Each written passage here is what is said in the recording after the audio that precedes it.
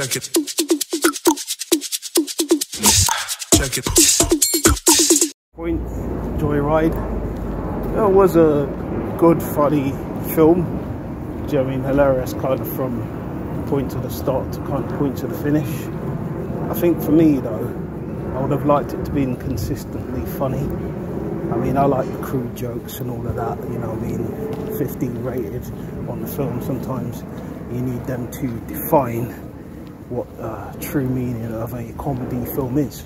And obviously they put in there, you know, has racism, so if people were going to be easily offended, then it is not the film for you. But overall, it was a good fun film, enjoyable, you know, well worth a watch, you know, good comedic aspects to it. I just felt it wasn't as consistent as it should have been, so that's where I think it fell a bit short for me. But overall, it was a good film to go and enjoy and watch. So if you're 15 and above, what would I rate it? Oh, someone said a shot there, and that rate were nearly close. Excuse me, mouth is going there. But I'd give it 7.5. I think 7.5 is fair.